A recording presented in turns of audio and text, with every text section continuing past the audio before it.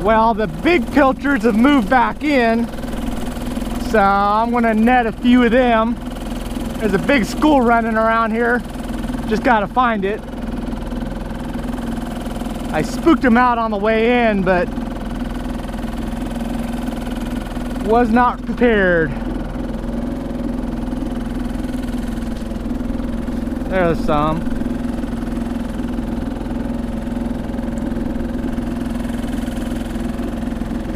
Here they are.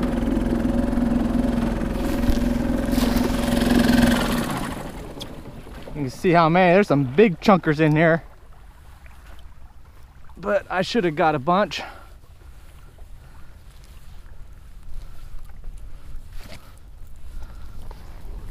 I don't want a lot of biggies.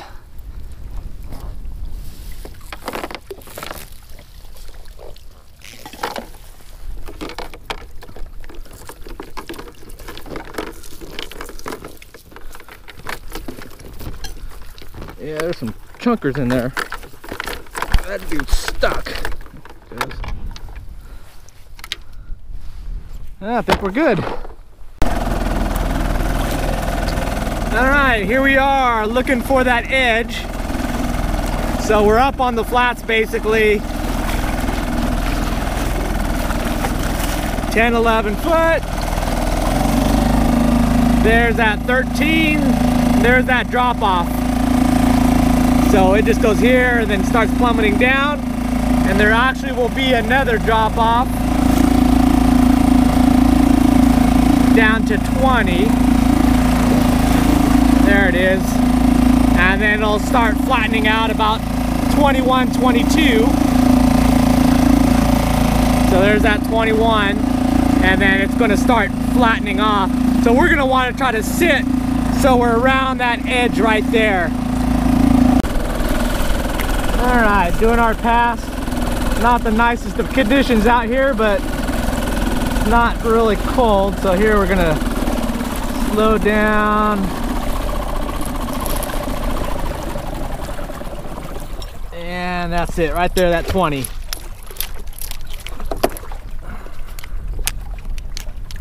Right at the base of the drop off. Then I gotta see how the wind and the current is gonna blow me.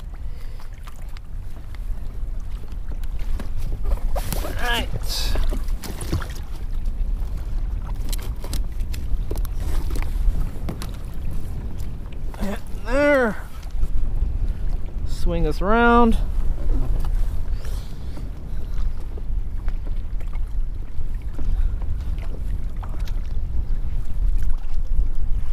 And this will give us our first shot. I'm a little bit outside the edge on the flats, which is fine. It's really dependent on where the chum is going. I want to make sure that chum runs right along that edge and pulls everything down current, or whichever way it's going to go. I have no clue. So let's drop that and see what happens. I guess I'll go over what we're doing today. So you can see it's a bit of an overcast and gloomy day. There's the sun trying to pop out.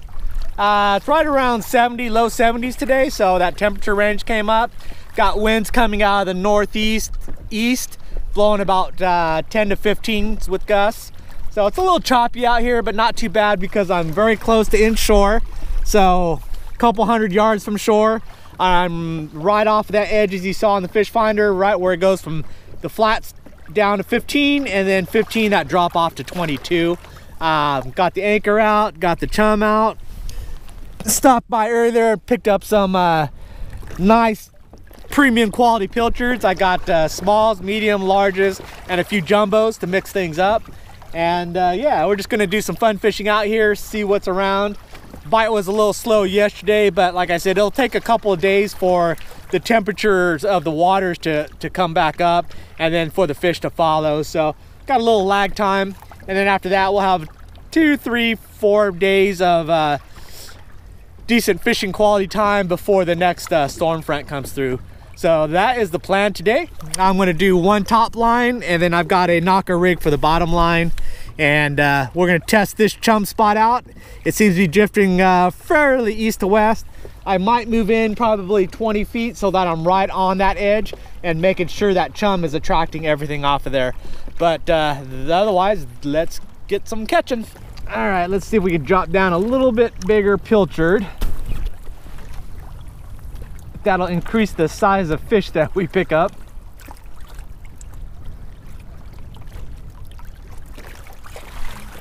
I've been wanting to bring pinfish out here. I think will do really well. Cut down on all these smaller lanes. Maybe pick up some other species. There it goes, getting messed with. This should be something better. I can keep them stuck on. Stay on! Don't get eaten and get stay on.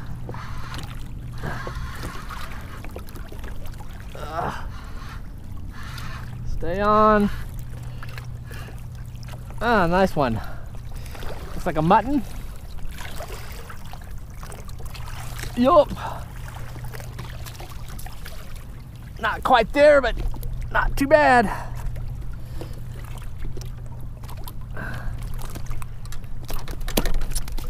Stop, stop, stop, stop. There you go, that's a nice colorful mutton there. Eating well, nice and fat, pretty colors. And you can tell that it's a mutton versus a lane because of this squared off anal fin there. Really red color, wow. And reel. There we go. Took a little while to get him hooked up. Let him eat. Let's see if we can get him up without losing him. What do we got?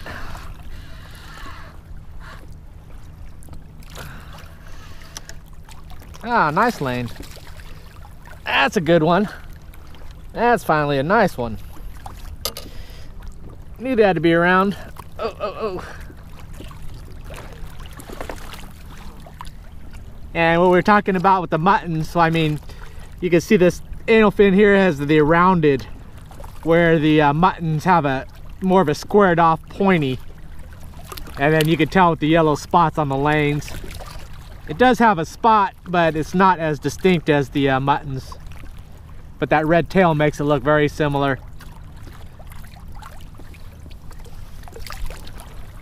All we're doing, just got the knocker rig, flicking it out a bit. Because you got to figure the chum starts up here and then it starts slowly descending. So, although some fish will be coming up to the top to eat it, a lot of the bottom fish are pretty far back, waiting for that chum to settle. Then open bail, not even really holding the line, I'm just laying it on my fingers, and that's keeping it from running out at all. And then that way, if anything takes it, it won't feel any pressure at all. All right, I think we've got a victim on our line there. Not sure if it's holding on to it. Nope, just pulled it off, it looks like. There we go. Came back for it. Not very big.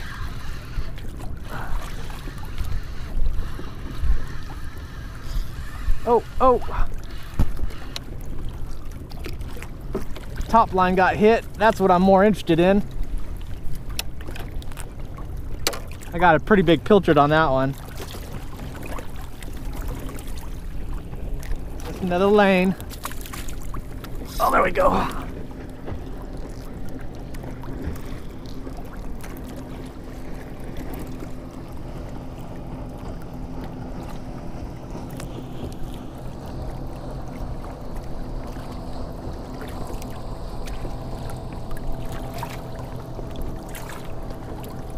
Okay, it's running. Now we got him.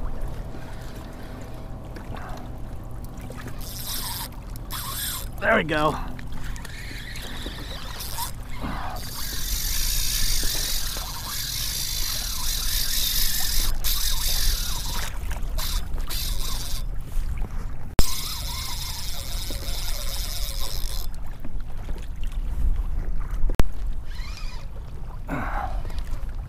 All right, stopped them at least. Got a lot of line on me. Got a little bit of trace of wire on there, so it could run if it wants to. Doesn't seem like a shark. Usually, who knows though. Made a weird couple runs. Hopefully it's some sort of mackerel. That's what we're targeting up on the top. Made some pretty good runs. Could be a tiny black tip. Oh, looks like we have ballyhoo over there. They were jumping. This is doing like that other fish did and going right up current. Let's see what you are. Oh, that wake from that boat that just went by is finally catching up. Now it's feeling sharkish. Oh, stay out of that anchor line.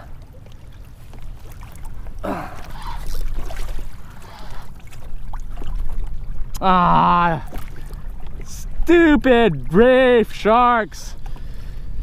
Shark Week 2018. Although I haven't caught a shark in a while, so there you go.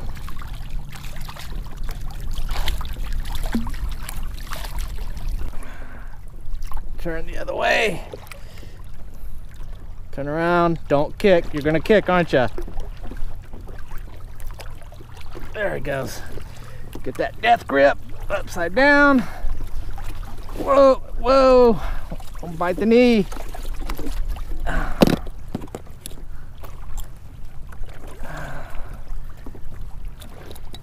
Oh, nice one.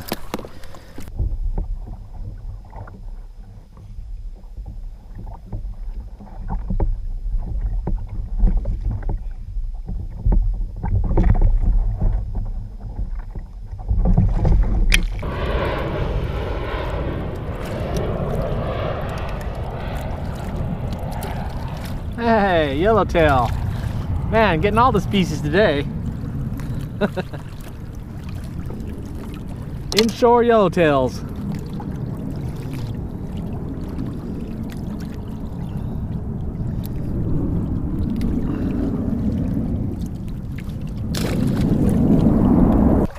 Alright, well, the bite's been alright. I've been keeping busy going through those Pilchards and picking up a bunch of different snappers. I've actually got a mutton snapper, a bunch of lane snappers, got that yellowtail.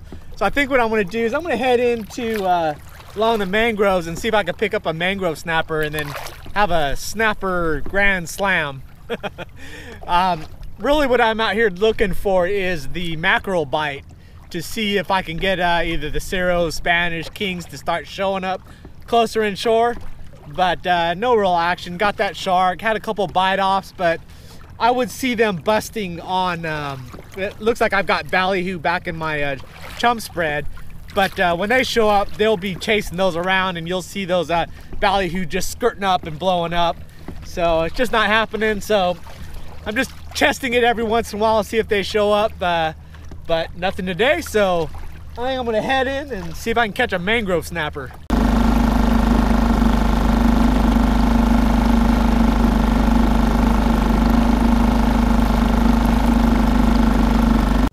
All right, we are tucked in here in the mangroves, right on the outlet to Geiger Key.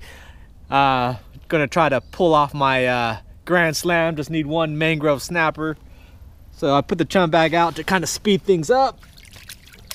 Hopefully I'll pull everything out from underneath there, and then I've got my Pilchards here to hopefully pull one out. So see if we can get one mangrove snapper. I think we can do this.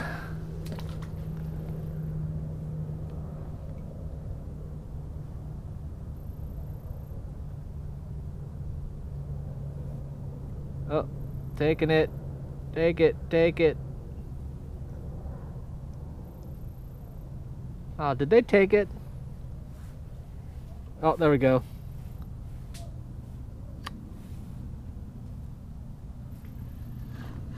There we go. There we go. I think we got our mangrove. Hopefully that's not a jack. What do we got? Stay on. Oh, we got our mangrove. Yeah, nice one too. Hey, hey, hey. Yeah, nice. The Mangrove snapper, well, the fourth in the series of the snapper slam. Get it out.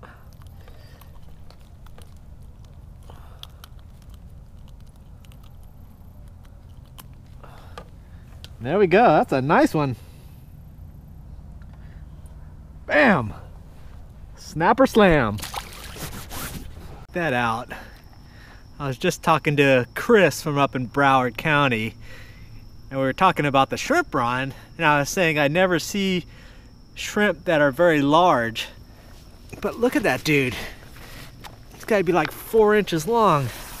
I mean, compared to my hand. Look how big he is.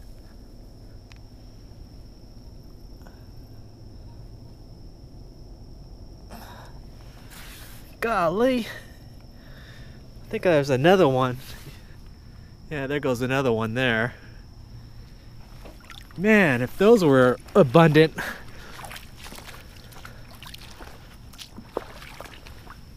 Yeah, there's one there. I definitely need to do some shrimp in here. Oh, what is that? Oh, lizard fish.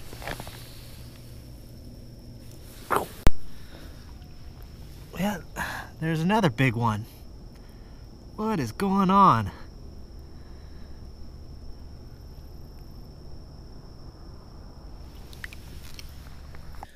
All right, so that's the day. We got our snapper grand slam. So that's a lane snapper, mutton snapper, yellowtail snapper, mangrove snapper. So I think I covered all the bases. Just did something different. This little window I've got, so I'm going to try to do a different style of fishing every day, since trying to figure out a set pattern for anything isn't going to be worthwhile, because we've got that nether front coming in on Wednesday night. So I've got a couple more days, try to get some more fish on the board. But talking to Chris from Broward here at the landing, he reminded me about the shrimp runs. So I missed the first cold front 2 weeks ago, and that's generally the best one.